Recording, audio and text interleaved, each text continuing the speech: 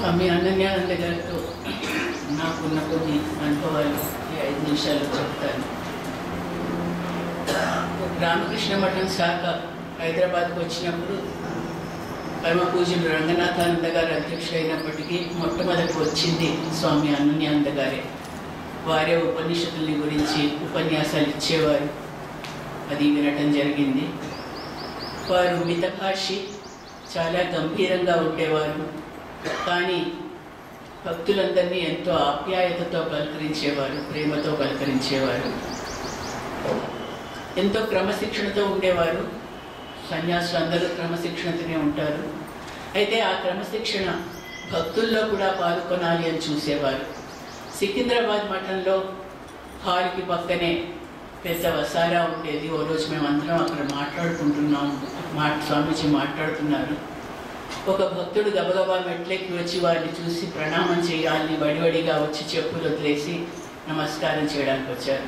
అలా వచ్చినప్పుడు చెప్పులు సాధారణంగా ఇటోటి అటోటి విడిపోతాయి. ఆ చెప్పులు సరిగ్గా పెట్టు, యోగం అంటే ఏంటి, చెప్పులు కూడా 2 సమానంగానే ఉండాలి, లేకుంటే నీకు యోగం ఎలా కుదురుతుంది అని చెప్పారు. ఆ విధంగా అంటే ప్రతి విషయంలోనూ కూడా ఒక ఆధ్యాత్మిక భావం ఏదో మనకి చెప్తూనే ఉండేవారు. నేను రామనామానికి ఏకాదశికి వెళ్ళేదాన్ని. నాకు ఖండన భావబంధన కంటే కూడా రామనామం ఎక్కువగా నచ్చేది ఆ రోజుల్లోనూ. ఒక ఏకాదశి ఎందుకో వెళ్ళలేదు. దాని తర్వాత కలిసినప్పుడు మొన్న ఏకాదశికి ఎందుకు రాలేదు అన్నారు. ఇదేం స్వామీజీ బాబు, అందరి యొక్క హాజరీ ఇలా వేసుకుంటున్నారు అనేసి అప్పటి నుంచి మళ్ళీ ఏకాదశి ఎంతో అవసరమైతే తప్ప మాననే లేదు ఇప్పటి వరకు కూడా, ఇక్కడ నుంచి వెళ్ళిపోయేదాకా. ఆ విధంగా వారు తమ యొక్క భక్తులు కూడా క్రమశిక్షణతో ఉండాలి అన్నది చెప్తూ ఉండేవారు. తర్వాత వారి ఇక్కడి నుంచి విడిపోవడం జరిగింది. నేను అడపా వారికి ఉత్తరాలు రాస్తూ ఉండేదాన్ని. దానికి వారు తప్పకుండా సమాధానం ఇచ్చేవారు. వెంటనే కాకపోయినా తప్పకుండా ఇచ్చేవారు. మనం సాధారణంగా పైన కొంచెం వదిలేసి తర్వాత మొదలు పెడతాము ఉత్తరం. ఆ విధంగానే మొదలు పెట్టేవారు. కానీ అంతా అయ్యాక మళ్ళీ పైన కూడా రాసేవారు. ఈ పక్కన ఉన్న స్థలంలో రాసేవారు, ఆ పక్కన ఉన్న స్థలంలో రాసేవారు. ఏది వదిలేవారు కాదు. మనం కానీ అజాగ్రత్తగా అది చించామా అంటే ఏదో ఒక వాక్యం అందులోంచి పోవలసిందే. ఎంతో నీటుగా పూర్తిగా అర్థమయ్యేటట్టు అక్షరాలు కూడా ఎంతో బాగుండేవి. మీరు కొంతమంది వారి యొక్క చేతి రాత కూడా చూసి ఉండవచ్చు. ఇక్కడికి వారు మళ్ళీ అధ్యక్షుడిగా వచ్చారు. అప్పటికి ఇంకా రంగనాథానంద మహారాజ్ గారు బేలూరు మఠం ఉపాధ్యక్షులైనా ఇక్కడే ఉన్నారు. అప్పుడు ఏదో సందర్భంలో బహుశా స్వామి వివేకానందుల వారి షికాగో ఉపన్యాసం సత్యజయంతి అనుకుంటాను, నాకు సరిగ్గా జ్ఞాపకం లేదు. రంగనాథానంద స్వామీజీ గారు అన్నారు, ఒక మహిళా సమావేశం జరగాలి, భక్తులందరూ కూడా మహిళలే ఉండాలి అని. ఆ సందర్భంలో శారదా మఠానికి ఆహ్వాన లేఖ పంపడం బాధ్యత నా మీద పెట్టారు. రాసి స్వామి అనన్యానంద గారికి అది చూపించాను. ఆ అడ్రస్ కూడా ఏదో సరిగ్గా లేదని చూసినప్పుడు అక్కడ శారదా మఠం మాతాజీలని స్వామి అన్నారు, ప్రవ్రాజిక అంటారు. ప్రవ్రాజిక ఏదో ఉండి ప్రాణ అని ఉంటుంది. ఆ ప్రవ్రాజిక అన్నది స్వామిలా కాదు, చాలా పెద్దగా ఉంటుంది. అందుకని నేను ఎప్పుడు కూడా PRAV అనే రాసేదాన్ని. అది వారు చూశారు. What is this? It is not PRAV, it is Pravrajika. Write always Pravrajika. People write RK Mutt. RK Mutt. What is RK Mutt? It is Ramakrishna Mutt.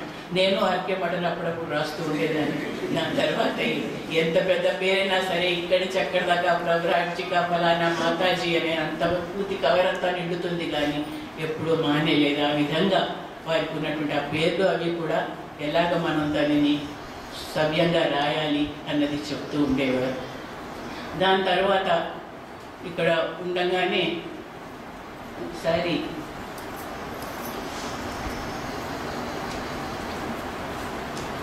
Ranganathananda గారు ఊర్లో లేరు. వారికి చాలా లేఖలు వస్తూ ఉండేవి. నేను అన్యానంద గారి దగ్గరికి వెళ్ళేసరికి అప్పటికే వారి కాళ్ళకి నొప్పి కాబట్టి ఒక కాలు పొడుగ్గా చాచుకుని మంచం మీద కూర్చుని ఆ ఉత్తరాల రాసి అంతా ఎదురుగా పడి ఉంది.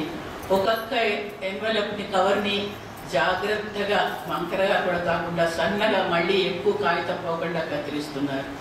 నేను చూస్తున్నాను మీరు ఏం చేస్తున్నారు అని. This is also కర్మయోగా. When Swamiji told me how to cut letters, చించి పారేయకూడదు. మనకు వచ్చిన ఉత్తరం మనం సాధారణంగా ఉత్తరం వస్తే చించి పారేస్తాం, అలా కాదు. ఆ కత్తిని తీసుకోవాలి, మళ్ళీ ఎక్కువ కాగితము కాదు, చాలా సన్నగా దానిని కత్తిరించాలి.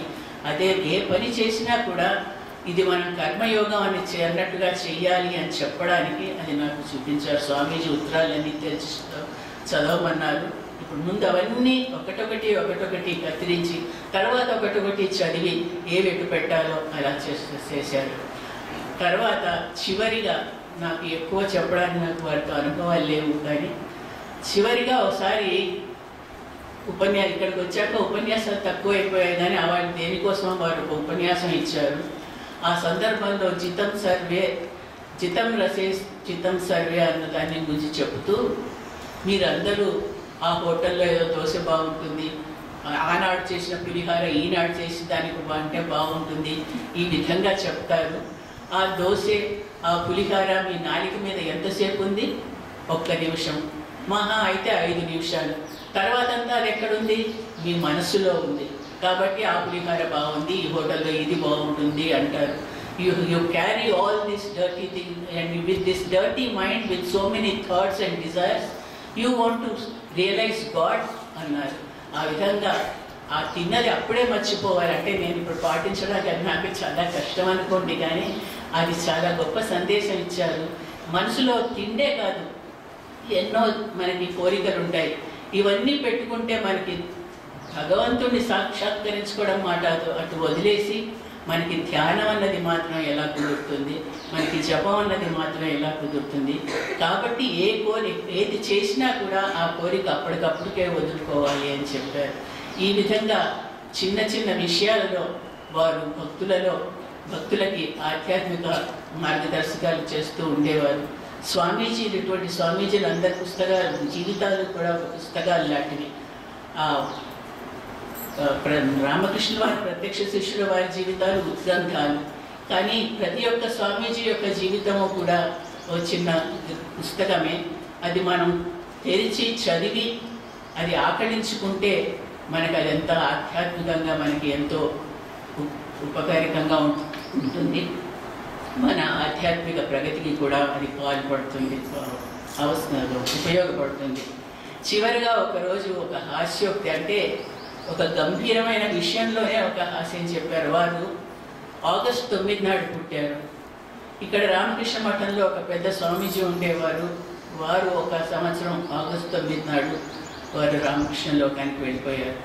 ఆ రోజు సాయంత్రం నేను స్వామీజీకి ప్రణామం చేయడానికి వెళ్తే, "One Swami is born, one Swami is gone" అని చెప్పాను. ఆ విధంగా ఇటువంటివేవో నాకు కొన్ని జ్ఞాపకం విషయాలు చెప్పాను. నాకు ఈ విధంగా వారికి నివాళి అర్పించడానికి అవకాశం దొరికినందుకు నేను ధన్యవాదాలు.